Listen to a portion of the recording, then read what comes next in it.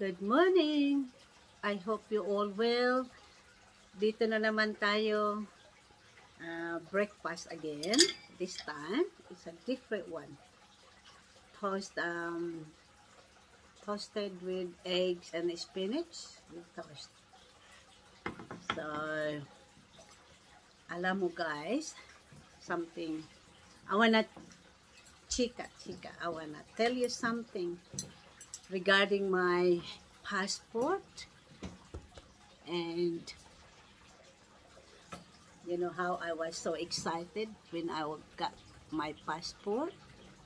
Of course, it came with a huge price, but what can we do? I need it badly. Kasi my passport is not due, but something happened along the line with my name, so I have to change my passport and also my license. So that's what it is, but I didn't realize that it's gonna take me that long if I get only ordinary processing. But because I only start processing last May, and then sorry, not last May. I processing last 2 weeks, early this month, August.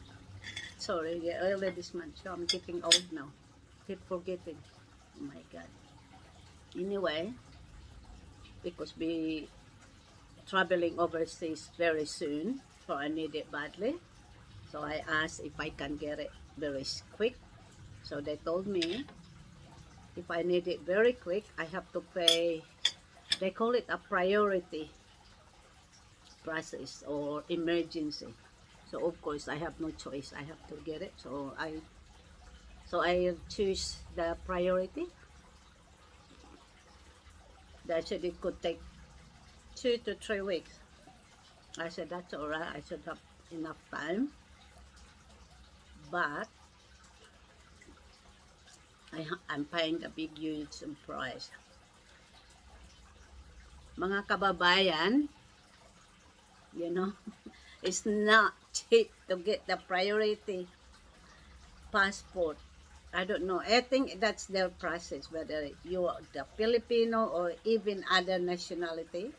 If you want to get the priority passport, then you have to pay. You know how much I pay? I think I got a shock when they told me. Altogether, 300 something just for passport plus $200 the priority. So altogether, I think I nearly paid something over $500, maybe 530 or 40, 530 or 40. Whew, that was a huge shock for me, but no choice, darling. I have to get it. So we knew I need that very quickly, otherwise everything must be fall apart, cancel everything, which is gonna be very, very disappointed. So we choose to pay the price. So now I can't wait, looking forward to it.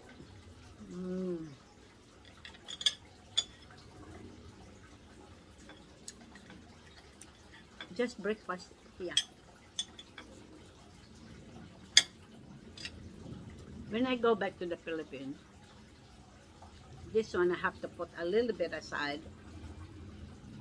I have to enjoy more food there in the Philippines. I think I miss all the food there. And also I can't wait to see all my family, my friends.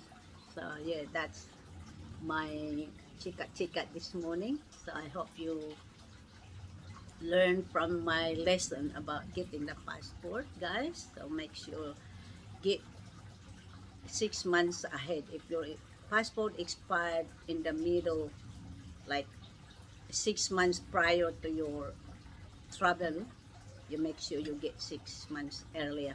That way you are all covered, no more headache, no stress.